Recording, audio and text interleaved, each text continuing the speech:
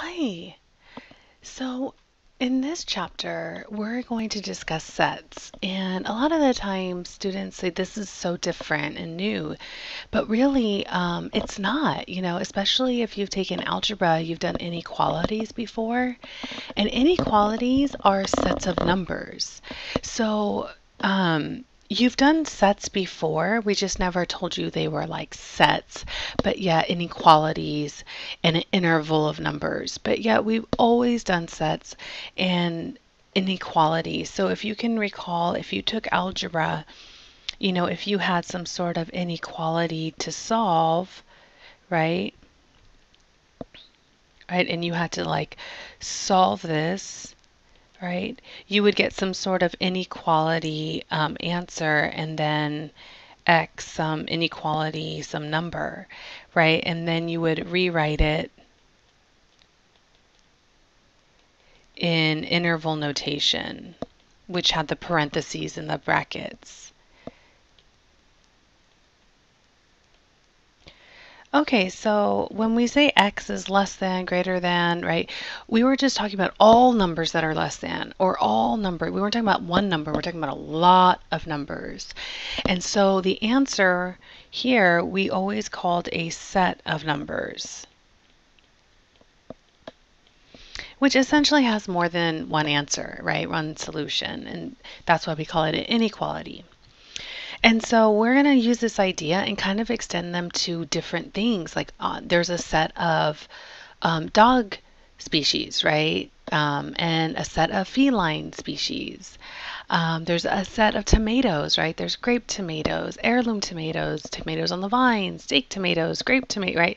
So everything is essentially from a set of something. And we're just going to expand this idea into this chapter. Okay, so the first thing we want to do is talk about the basics. So a set now is not a collection of numbers because we're not in algebra anymore. We're going to talk about the world, right? So a set is just a set of distinct objects. We tend to call these objects elements of the set. A set can be defined by describing the contents, listing, or and we can enclose them by the curly brackets. So like this. And you may have used them before in other classes, the curly brackets, but we're going to use it a lot. So the curly brackets mean when I see it, I think of the words the set of. So if I had a curly bracket of the set of cats, I automatically read this as the set of cats. So it's just it takes over those three words, so the curly brackets. So some examples, the set of all even numbers, the set of all books about Chile. So some examples to define, some examples of sets with elements, right? The elements of are 1, 3, 9, and 12. We see the curly brackets, so that replaces the words the set of. So we would say the set of numbers 1, 3, 9, 12. I do see curly brackets, so I replace it with the words the set of red, orange, yellow, green, blue, indigo, purple. So the curly brackets replace these first three words, and then you write the elements of the set. So when we write this set, we say something like the set of all even numbers. But if we actually wanted to write it as set notation with elements, we would have curly brackets and then start with all even numbers like that. Okay. Some notation. The notation will be really important because we're going to use the notation. We're not going to write out in words everything. We're still going to use that symbolism we have in math. So it's good to have some sort of foundation with the notation. So commonly we use a variable to represent an element of the set. We also use this little notation that looks like an E, like a weird looking E, but really it replaces the four words is an element of. And the set that contains no elements, it can be the curly brackets with nothing in it, or an empty set, which is noted by like a circle and a slash through it. Okay, so if I just take a simple set, like notice that here, the set is called a variable, capital A. We usually denote it by capital letters. So A is the set of A, B, C, D, E, F. Let's list the elements in the set. So the elements of the set are actually what's listed in the curly brackets. So that would be A, B, C, D, E, F. And we can use the element of symbol to denote the elements as a set of A. So in this case, we would say A, B, C, D, E, F are elements of the set A. So if I wrote that in words, let me say it again. I would say the elements A, B, C, D, E, F are elements of set A. And so, this is like the set, right? Are elements of, and then the set A. So notice that we have like the symbols, how much shorter and quicker it is to write it with symbols rather than maybe the English language. But as you read the symbolism, it should, even though it looks symbols on paper, you should read it as the English language. And that takes a little practice. Okay, but we can have subsets of sets, right? So like the subset of set A is elements that are only contained in A, but maybe not all of them. So we say that we could say B is a subset, as B, and then we have this little cup here, this sideways cup with a line underneath it. So that just means that B is a subset of a bigger set A, right? We could see like the cup like grabbing A, and then the underline says, well, all of the elements in B in the subset could be in A, right? They could be equal.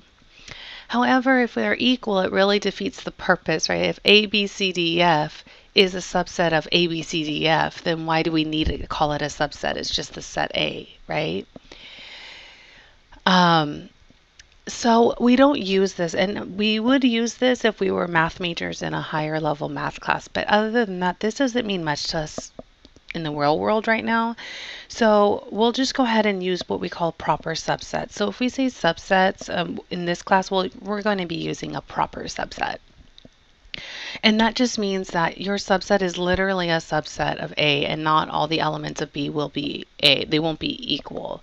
So if my set is the A, B, C, D, E, F, the subset will contain less elements in it, meaning it could be A, B, C, or just A, B, D, E, F, just less elements that are in A, but as a little group, so it could be a proper subset of A. So let me go ahead and highlight this one. That's the one we're going to use in this class. But we have to mention the fact that in math, we do have this general subset, which, I could pick a subset which all the elements in A are in the subset B, but then it really wouldn't make sense to even have a subset B if they're the equal, right? So we just want to always use in this class a proper subset.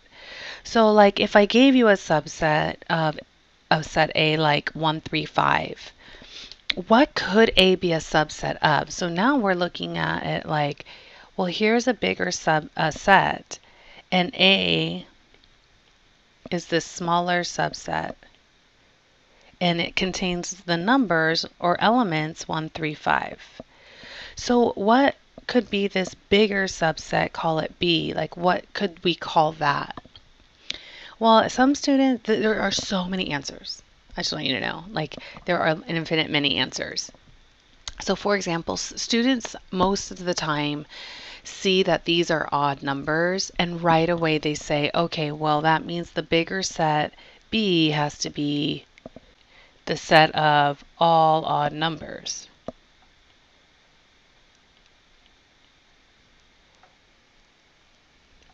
And then I get a shout out, usually that says, okay, well, if B is all odd numbers, couldn't it be just all real numbers, like all the numbers on the number line? And I would say, absolutely, because it's a subset. If B was all real numbers, right, that's every number on the number line. Couldn't 135 be a subset? Yeah, it's a small subset, but it is. But then I say, well, let's just not stick with that. Let's stick with like, how about let's be more creative? Like, what else could this be? We get so stuck on the number part. Well, it could be the set of 135. I don't know, and maybe 135 represents a cat, a dog, and a bird. Ooh, and let's add a cup of coffee. So notice that this set 135, we don't know much about the larger set, but we could say it's a subset of everything else in life, right? That's the bigger set. So we could get bigger. We could add cars. We could add vegetables, fruit, and meat, and all that stuff, right? So you would ask, well, darling, then what is the larger set? Well, that's just it. It's so vague. It gets so big that, yeah, we would want to keep the larger set within the context of the problem, which is numbers. So these first two would be ideal. But logically speaking, the larger set could really be the whole world, and then 135 is in it, right? The whole world of everything. And it could be this, right? And so, we're going to talk about that, like a larger set. What is the largest set of in the context of my problem? And we call that the universal set, which we're going to learn in just a few minutes. So right now, we just want to think about, kind of get into the set mode in the mindset. So these are all correct answers, and so this list can go on and on, obviously, but we'll just stop here.